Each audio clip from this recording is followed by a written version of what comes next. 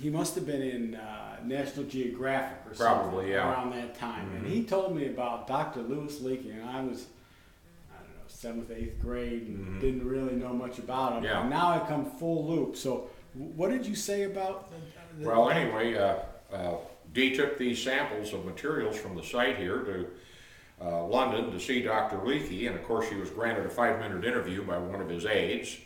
And of course when Dr. Leakey saw the material she had, the interview lasted several hours. And Dee came back to the United States with instructions to get ready to do a dig site.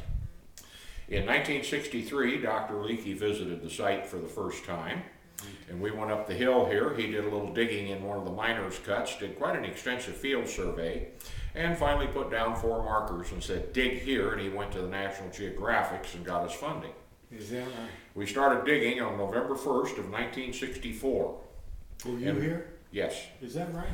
And I worked with Dr. Leakey while he was our director here. I'll be darned. And of course,